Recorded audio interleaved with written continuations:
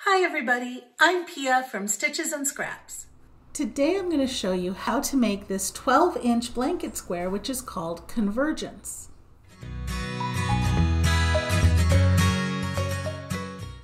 I'll be using some leftover Red Heart with Love yarn, which Red Heart had originally sent me for a couple of different projects over the last couple of years. This color is pewter, this is boysenberry, and this is tan. Now in the pattern I've used pewter as color A, boysenberry as color B, and tan as color C. We're going to start with a chain 4. 1, 2, 3, 4. Now the 3 chains that are closest to my hook are going to count as my first double crochet. This 4th chain is where I'm going to put all of my stitches for the first row. So this is 1 double crochet. I'm going to put 2 more double crochet into that 4th chain from my hook.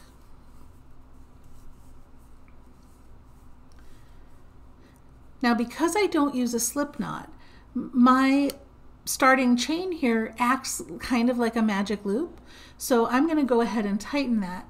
If you prefer to use a magic loop or you prefer to use some other method for starting your work, you can go ahead and do that. I just use the 4th chain like that. So we've got 3 double crochet into the 1 chain, and that's our first row. For row 2, we're going to chain 3 to start. And if you prefer to use a chainless starting double crochet or some other method of starting a double crochet row, that's perfectly fine as well. I'm using chain 3 because that's what I put in the pattern. And then I'm going to put 1 more double crochet in that same first stitch. Now I'm going to chain 1, and I'm going to put a puff stitch into the next stitch. Now a puff goes like this: yarn over, insert your hook and pull up a loop. Pull all the loops up to the same height. Now that is 3 loops on your hook, right? We're going to do that 4 more times, so a total of 5 times. Yarn over, pull up a loop, that's 2. Yarn over, pull up a loop, that's 3. Yarn over, pull up a loop, that's 4. Yarn over, pull up a loop, that is 5 times. You should now have 11 loops on your hook. Yarn over and pull through all 11 loops at once, and then chain 1 to close. And that's a puff stitch, which is very puffy, which is why it's a puff stitch. Now we're going to chain 1 again. Remember that chain 1 was just a close, so we're going to chain 1 again, and then in this last stitch we're going to put 2 double crochets. For row 3, we're going to again chain 3 to start, turn our work. Now this time we're putting another double crochet, a chain 1, and then 2 more double crochet, all in that same first stitch. That's a lot of stitches to go in that same first stitch. Then we're going to skip this stitch, and we're going to skip this chain space, and we're just going to put a single crochet at the top of the puff. Then we skip the chain space and skip the next stitch, and then we're going to put our 2 double crochet, chain 1, and 2 double crochet, all in that last stitch. There we go, that is row 3. For row 4, we again chain 3 to start. Now this time we only want 1 double crochet and then a chain space, so this chain 3 counts as my double crochet. I'm going to do 1 more chain, so it's chain 4, but this 4th chain is going to count as my chain space. So that's important when we work back into it, so remember that. There's my 4 chains, and then I'm going to put 2 more double crochets into that same first stitch. Now I'm going to skip this next stitch, and I'm going to put a single crochet in the chain space. Then I skip over 2 stitches, and I come all the way to the center, that single crochet I've got there, and in there I'm going to put 2 double crochets, a chain 1, and 2 more double crochets. Now I'm again going to skip over to the next chain space, and in this chain space I'm going to put a single crochet. And then finally I come to my last stitch here, where I'm going to do 2 double crochets, a chain 1, and then just 1 double crochet. And that is the end of row 4. So for row 5, we're going to chain 3 again. Okay, turn our work. This time I'm going to put 3 double crochets into that first stitch. So I've already got 1 with the chain 3.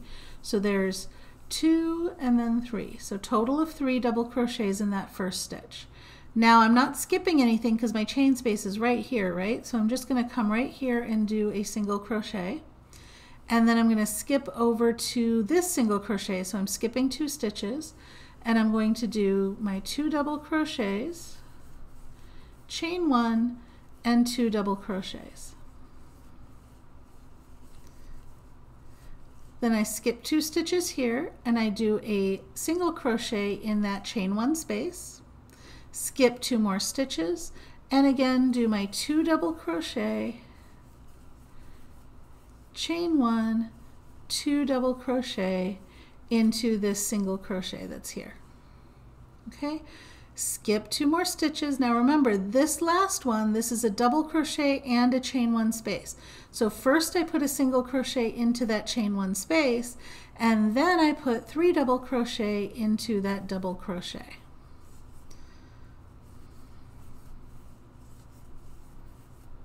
And that is the end of row 5. Now if you're making your square all in one color, which is totally cool, you can totally do that, then ignore all the color changes as we go through. I'm using 3 different colors and I'm going to change colors right here. So actually before I finish this last stitch, before I do that last pull through when I just have 2 loops on my hook, that's when I'm going to bring in my next color to make a nice clean color change. And I'm going to close that stitch with the new color.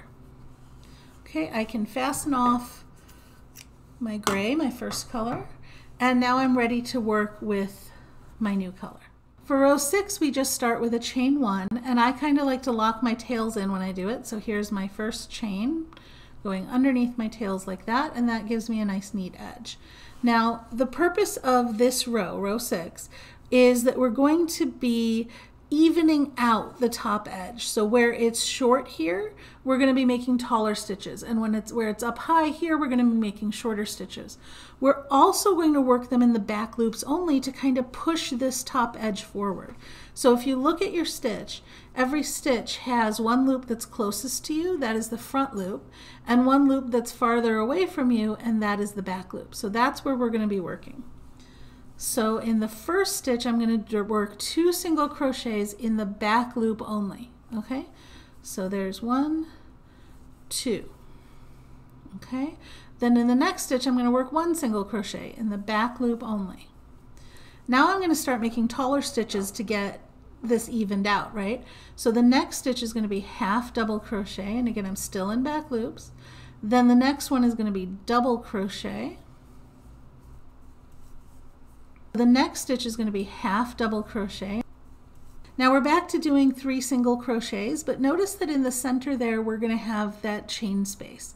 When you work into the chain space, we're going to be working into the space like we normally would, not into the back loop of the chain. So that's important. We want to open up this space. So we're going to work into the chain space itself. So 1 single crochet goes in the back loop here, and then 1 single crochet is going down into this chain space. Okay, now we start with back loops again. 1 single crochet in this stitch, then a half double, then a double, then a half double. Okay, now we do these 3 single crochets again. So single crochet in the back loop, single crochet in the chain space, single crochet in the back loop. And one more time, half double, double, half double. And now we're down to our, that's a half double, there we go. Now we're down to our last 2 stitches. So we single crochet in the next stitch, and then 2 single crochet, find the back loop on that chain, you totally can do it, there it is. Okay, 2 single crochet in that last stitch. And you can see how that's kind of pushed the whole edge forward and then tacked it down in those chain spaces, which I think is a really pretty look. So that is the end of the shell stitch section, which is going to set us up for the next section, which is the rice stitch section. Every row in this section is going to start and end with 2 half double crochets in the first stitch, 2 half double crochets in the last stitch. Now if you prefer to chain 2 when you're making your half double crochets, you can do that. I prefer to chain 1. It depends, you know, people have different preferences.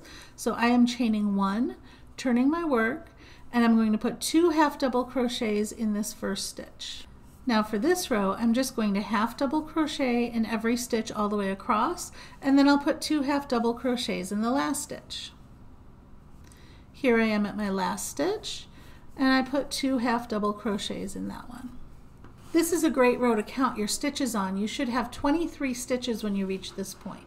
For row 8, chain 1 and turn, and then 2 half double crochets in your first stitch. And now we're going to start working with front and back post stitches. We're going to start on this row with a front post stitch around this second stitch here, okay? So we put 2 half double crochets in the first stitch. Now we do a front post double crochet around the second stitch, and then a back post around the next one. And we're going to keep alternating front post, back post all the way across. So front post, we go in from the front to the back, and then all the way around and up to the front again. Okay, so that's a front post. You can see that the hook is sitting in front of the fabric, and I'm just going to pull up a loop and then yarn over, pull through 2, yarn over, pull through 2 like a normal double crochet. For a back loop, we go the other way. So do your yarn over. Now you're going to go from back to front and then out the back again. So now you can see that my hook is behind the fabric, and that's a back loop or a back post double crochet. So yarn over, pull up a loop, yarn over, pull through 2, yarn over, pull through 2. Okay, and we're going to alternate front post, back post, front post, back post till we get to the end of the row. Now I've just finished a back post. I have 2 stitches left. I'm going to do a front post around the second to last stitch, and then in the last stitch I'm going to do my 2 half double crochets. So I've started and ended outside of these 2 half double crochets, started with a front post, ended with a front post on both ends there. Next row we're going to do the same thing, except we're going to start with a back post. So I'm going to chain 1, turn, and do my 2 half double crochets for the edge. And now this first one we're going to go ahead and do a back post, the second stitch. We're going to go ahead and do a back post. Okay, whoop. It's a little fiddlier at the corner. There we go, back post. And now look where that leaves us for the pattern. This one, this stitch that we did last, on the last row, we did a front post, but because we've turned our work, it's at the back, right? And that's where we're going to do a front post now. So it's going to kind of pull these posts backwards and forwards, the opposite of the way they're laying now. So if this one is in the back, I'm going to do a front post. And when it's in the front, I'm going to do a back post. And so I keep alternating like that, the opposite way of the way they're laying, until I get to the end of the row, and then I do that one more back post at the end of the row. I have 2 stitches left. I do a back post around the second to last stitch, and then I do 2 half double crochets in the very last stitch, which is right here.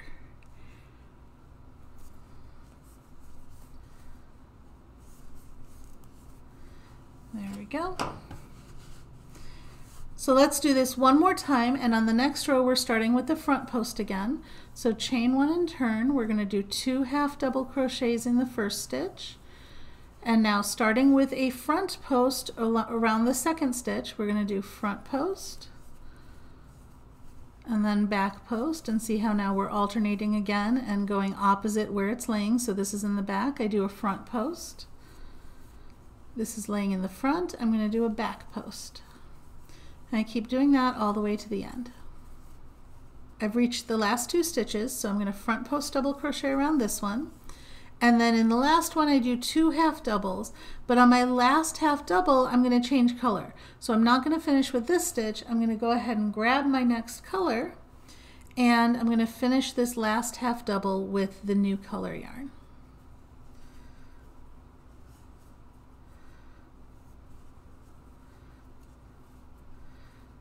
And that is the end of the rice stitch section.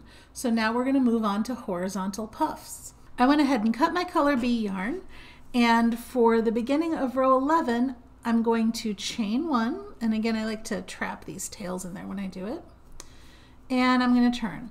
And just like we did before, I'm going to do 2 half double crochets into the first stitch. Now on this row I'm still doing post stitches, but I'm going to be doing all of them as front post stitches because we're on the wrong side of the work and I want to create a ridge on this side.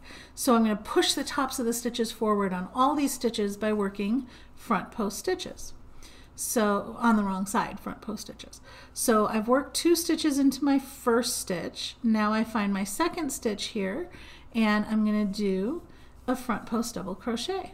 And this is another great row to count on. By the time we're done, we should have 4 half double crochets in the corner and 27 front post double crochets. So 1, all of them front post, 2, 3, 24, 25, 26, oops, really 26.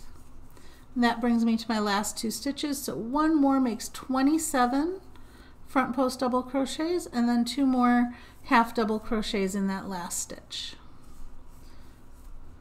Okay, now I'm ready to make puffs. So chain 3, because this is a double crochet equivalent row. And you can see how this has created that nice little ridge and kind of pushed the tops of this forward. That's what I was going for with the rice stitch section. So let's move on to making these horizontal puffs. And these are basically puff stitches, just like this one we made down here, but this time we're going to work around the posts of some double crochets. So we start with our first double crochet, which was that chain 3, and then 1 more double crochet in that first stitch. We're going to go ahead and do a double crochet in the second stitch as well. And now we're going to start the horizontal puffs, which are a multi-step thing. First you do 3 double crochets. So 1, 2, my yarn's getting tight. There we go, 3 double crochets. Now we're going to kind of turn our work a little bit, yarn over, and we're going to do a puff around the posts of these 3 double crochets all together. So yarn over, insert your hook. This is as if you were doing a front post, so it goes from front to back and then back around the front again, right? I like to turn my work slightly. You can do it this way if it's more comfortable. Yarn over and pull up a loop. Okay, pull that up nice and big to the width of these, all of these stitches, because it's going to go across that way. Okay, yarn over, do it again. Nice and big, nice and loose. Do it again, that's 3. Do it again for 4. And 1 more time for 5 yarn overs and pull up a loops. Okay, there we go. Now we have 11 loops on our hook. Yarn over and pull through all 11 and chain 1 to close. So you can see where it's exactly the same thing we did as a puff stitch, except we're doing it around the posts of these stitches so that it lies sideways. So we're going to do that 9 times total. That was 1. So 3 double crochets. Okay. Now turn your work slightly, yarn over, wrap around those 3 posts and pull up a loop. Nice and big. Yarn over, wrap around the 3 posts, pull up a loop. 2, 3, 4, 5. Yarn over and pull through all 11 loops and chain 1 to close. Again, and I'll do this one a little faster. 3 double crochets. Yarn over, pull up a loop around the posts 5 times. 2,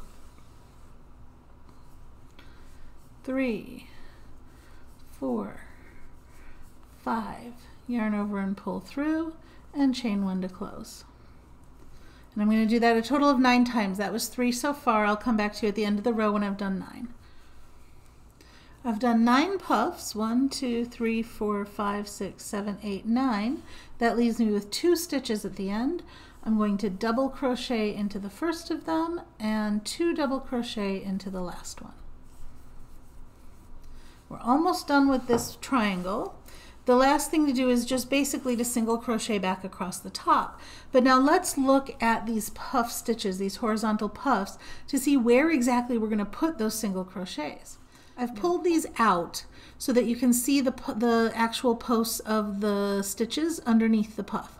You see 1, 2, 3 posts. Here are the 3 double crochets, 1, 2, 3. All right. Then next to that we have the actual stitch that closed out the puff. This is that last pull through, this is what that was. And then this is that final chain after it. So what I like to do when I'm working into this is I find out of those 1, 2, 3, 4, 5 stitches, I find the center 3, which is the stitch that closed the puff, the actual puff itself, and then the first 2 of the double crochet stitches. So you're not working into that last double crochet and you're not working into that or that chain. If you prefer a different 3, that's fine. You want to work into the 3 double crochets, that's cool too, as long as you're consistent. However you work into one horizontal puff, work into the others the same way. So let's clean that puff back up a little bit. It's a little wonky, but it'll come out in blocking. Yeah, don't pull on your puffs quite that much. It makes them a little wonky. Okay, so let's see how that works again. For this last row, I'm going to chain 1. I'm going to do 2 single crochet in the first stitch to give me that corner increase. And then I'm going to single crochet in each of these 2 double crochets. And now I get to the puff. So I'm not going into that chain. I'm going here. 1, 2, and 3. Okay, right in the center. See how those line up nice and neat in the center of the puff? And then I go in the next puff, and again, I'm not going in that chain. I'm going 1, 2, 3, right in the center of the puff. And I keep doing that all the way across. Again, the only thing that really matters is that you get 3 stitches into each of these horizontal puffs and that you're doing the same thing on each one, so it's not, you know, all the way on this side on one, all the way on that side on the other. Okay, that leaves me with my last 3 stitches. I'm going to single crochet in 2 of them, and then I'm going to do a 2 single crochet increase here in the last one. And that is the end of my first triangle. So since it's my first triangle, I can go ahead and fasten this off. And if I wanted to, I could weave in ends. I'm probably going to wait till the end to do that. But this is the first triangle. I'm going to make another triangle just like this, and then we're going to come back and join them across the middle. I finished my second triangle, but now I'm not fastening off because I'm going to use this same yarn to join the 2 triangles together. So first, find your right and wrong side. This looks pretty, but this is actually the right side, okay? Where you see the edge of your shells and where you see this decorative ridge here, that's your right side. So find your 2 right sides and then put your pieces so that the wrong sides are together. We're going to work this seam on the right side of the fabric. So I've got my 2 wrong sides together and my right sides are out, okay? Now all we're going to do is we're going to stitch through both layers together. So find that first stitch. There's the first stitch on this one. I'm going to chain 1 just to get some distance from it. There's the first stitch on this one, right there, and the first stitch on the back one, right? So now going through both layers, I've already chained 1. What I'm going to do is I'm going to chain 1 and slip stitch in each stitch. So chain 1 and then go through both layers just like that and slip stitch. Chain 1 and slip stitch. And try not to make this too tight because you don't want it to pucker. Leave it similar in tension to the rest of the stitches so that it doesn't buckle too much and it doesn't pucker too much. And you just chain 1 and slip stitch all the way across. Slip stitch, chain 1, and then there's my last stitch, which I do a slip stitch. Now that's left me off in the corner because when I open this up, I've got a square. Now you're going to want to take your fingers and kind of massage this seam flat just by pulling on the sides of it. It's only bunched up because that's the way we were holding the fabric. As soon as you pull it flat, and when you wash and block it in particular, it will flatten out. So you'll have a nice flat seam there. So now we have a square that's joined in the middle, and we've left off at one of the corners. So I'm just going to start right from this corner and start to work the edging. So the edging is going to have a chain space in the corner, but it's hard. How do you start a row with a chain space, right? So we're going to chain 2, and that's going to count as a chain 1 space. It gives us the height and then gives us a chain 1 space.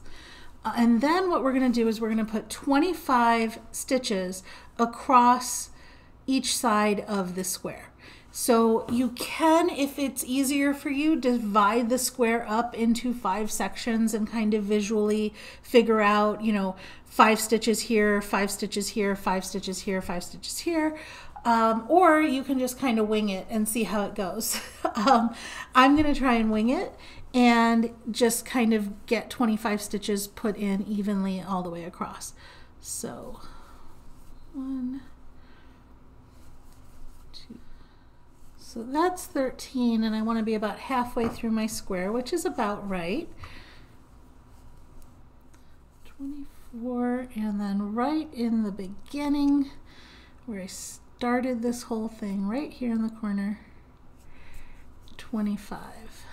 Okay, now I'm going to chain 1 for my corner, turn my work, and do 25 on, not turn my work, rotate my work, and do 25 on this side. And I'll keep doing that for each side all the way around. Now as we come around to our beginning corner here, remember that when we started we made a chain 2 and we said it counts as a chain 1 space. So to finish this round, I'm just going to slip stitch into that chain space to kind of open it up, and that puts me right in the corner chain space to start the next round. So now we've got the first round of our edging done. Let's go ahead and start the next round.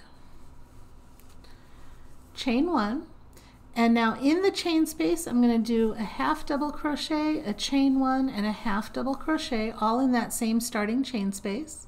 Okay, now I'm going to back post double crochet around every single stitch all the way around. Or I shouldn't say all the way around, all the way across to the next corner. Now I've reached the next corner, and I'm again going to do half double crochet, chain 1, half double crochet, and then I'm going to start back post double crochets all the way across to the next corner. And I'll keep doing that all the way around till I get back to the beginning. Now when I come back to this corner, I'm going to join with a slip stitch in my first stitch, and then I'm just going to fasten off. Now I want to change color for the next round, and I can join this color in any corner. So I'm going to pick a different corner just so that all my ends aren't in the same spot. Now I do want to mention something about if you decide to change colors differently than I'm doing, or if you decide to do this all in one color. When we finished this round, we fastened off, and then we joined wherever we wanted to in a corner, right? If you're doing this, the current round, in the same color as the previous round, you don't have to fasten off. You join here, and then you just slip stitch into the chain 1 space and go ahead and start your next round. So you don't absolutely have to fasten off and then rejoin and have those extra ends. You can just slip stitch over to the chain 1 space and then start the next round from there. Now for round 3, I'm going to do 2 single crochets, chain 1, and then 2 single crochets all in this corner space. Now I'm going to single crochet in the next 3 stitches, and when you're working in rounds like this without turning, it's very, very easy to miss this first stitch because this is not the loop for this first stitch. This is the loop for this first stitch because we haven't turned our work. So the loop's on the right hand side. It's before the post instead of after the post like it is when we turn our work. So make sure you get into this first stitch here, and we're going to single crochet in 1, 2, 3 stitches. Okay, then we're going to come down and look for the stitch directly below the next one. And you see how the top of the stitch is still exposed because we didn't work into it? We're going to do a double crochet into that stitch, into the top of that stitch that's sticking out there. So in front of this stitch that's here. Then we do 3 single crochets. And then again, we're going to come down and do a double crochet into this stitch here, just like this.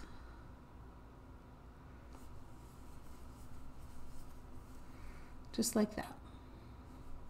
Okay, and we're going to keep doing that all the way across, 3 single crochets. And then you can count down here to make sure you're skipping 3 on the bottom. And there we go, double crochet. Now as I get to this end, this is where I joined, so it's a little bit wonky. So you have to really carefully look at what you're working into here. Here's 1, 2. This is where my join was. This was the last single crochet before I hit that chain space. So right there is where I need to go for my last stitch. Now I've got the chain space here. So I do my 2 single crochets, chain 1, 2 single crochets, and then remember, don't skip that first stitch. It hides in there. Go 1, 2, 3. And then we're going to do the double crochets again, and we're going to keep doing this pattern all the way around of 3 single crochets and then 1 double crochet in the row below this next stitch. Now when I get to the end of the round, I just slip stitch into the first stitch I made to join it. Now I'm going to be changing colors again, so I'm going to fasten off and then join the new color in any chain space. If you're not changing colors, like I said before, you can just slip stitch your way over to the chain space. So slip stitch in the next stitch in this case, and then slip stitch into that chain space. And now you could start from here with your next round. But I am not doing that. I am finishing right here and switching colors. The next round is basically a repeat of this second round that we did, where again I'm going to be doing the back post stitches to kind of push these ones forward. So I join in the corner, find that corner chain space and join. And then I'm going to do the same exact thing I did there. So half double crochet, chain 1, half double crochet. All right, and then starting from here, I'm just going to back post double crochet around all of the stitches to the next corner. There's 1. Now when I reach the corner space, I go ahead and do my half double crochet, chain 1, half double crochet in the corner, and then I start continuing around the next side with my back post double crochets. And I'm going to keep doing that all the way around. When I get to the end, I'm just going to slip stitch in my first stitch, and then I'm going to go ahead and slip stitch into that chain 1 space to start the next round. Now the next round is just half double crochet all the way around. If your square is already as big as you want it, you can entirely skip the next round. If your square is a little too small, you can work the next round twice. It works to adjust the size either way that you need it. So for this last round, all we're going to do is half double crochet all the way around. In the corners, we're going to do the half double crochet, chain 1, half double crochet corner that we've been doing. And then it's just, don't forget that first stitch, and then just half double crochet in each stitch all the way around, and then in each corner do that half double crochet, chain 1, half double crochet. I've reached the next corner, so I half double crochet, chain 1, half double crochet in the corner, and then half double crochet in each stitch all the way across to the next corner. I'm back around to the beginning, so I join with a slip stitch to my first stitch, and I can fasten off because my square is done. All that's left to do now is to weave in my tails and give it a good wash and block so it lays nice and flat, and that's it. That's how you make the Convergence 12-inch crochet square. If you enjoyed this video, please give me a thumbs up, share it with your friends, or leave me a comment. You can also subscribe to my YouTube channel for more great videos.